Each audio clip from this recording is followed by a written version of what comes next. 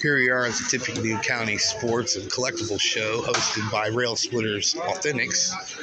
And here's who we have for the autographs today. A lot of former Purdue players, basketball and football. A couple of professional ex-baseball players that went to local high schools here. And one of my favorites is Stu Schweigert. He played for the Detroit Lions, my team. So let's give it a go and see what we got going on.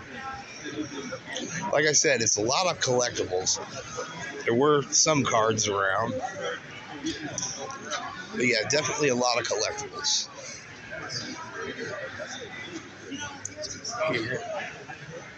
Here we go, some more Purdue stuff. There's some cards. I've already went through there and got me a couple of old ABA cards. Look at these guys. They're hard at work. How's it going, fellas? All right. You can't get a hat better than that. It's right there.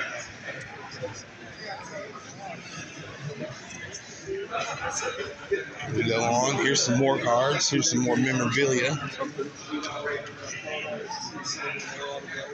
Here's some cards. A lot of newer stuff. But that's all right. Here's some classic stuff. There's some older stuff right there. That's not too bad. But yeah, like I mentioned, it's mainly a lot of collectibles. There's some dollar boxes, 50-cent boxes.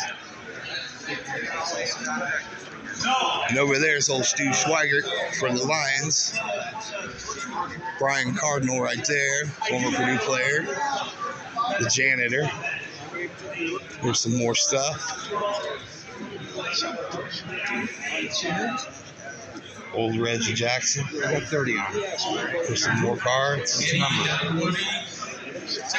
Like I mentioned, a lot of Purdue stuff. The old style jersey, I like that. Some old magazines. I don't know if you can hear me real well. A box of random cards that I've already went through, and I'll show you what I have either at the end of this video or a follow-up video. Here's some good stuff. Thank you so much. No problem. I like your jersey. Appreciate it. Sorry. Here we'll go down this way. Here's some more Purdue stuff. Pretty awesome.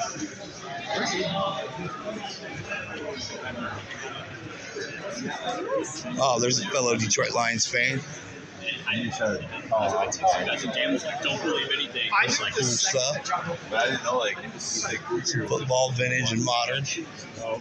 I've already went through this table. They had some good stuff I picked up. Over here, some more cool things. Like I said, a lot of memorabilia here. A lot of memorabilia.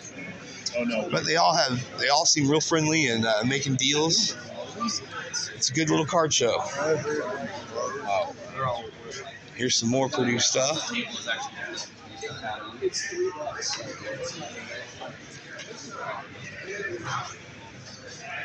Some Wheaties boxes. Some bobbleheads. St. Louis Cardinals fan, but we'll forgive that. I did swing over here and I grabbed a couple things. As I said, I'll show you later, but I did get some stamps, and he had some extra ones of them, so those are pretty cool. I have to figure out what years those are. So yeah, there's a lot of neat stuff here, but kind of more on the memorabilia side than the collecting cards and stuff like that. Here's some more cards. Vintage and modern everywhere. Oh, this caught my eye. You're good. I got you. And I dropped some bats over. They're getting ready to kick me out. Nah. That's pretty cool. That's not going to happen. Thanks, man. Yeah, absolutely. So, yeah, just not a super huge show, but not a small show. But more memorabilia than anything. But it's still pretty cool. Let's look at these again. Old school John Wooden bobblehead. Joe Barry Carroll. Some wrestling cards. There's the Hulkster. Some mixed vintage and modern. football, baseball, a little bit of everything.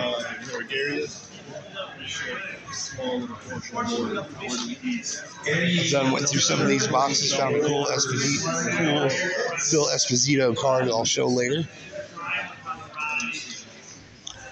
All right, well, there's my quick recap of the what's selling around here at the Tippecanoe County Sports and Collectible Show, again hosted by Rail Splitters. So I'm going to let it go now and finish shopping up a little bit, and then I will show you in the later video what I hauled in today. All right, thanks a lot, everybody.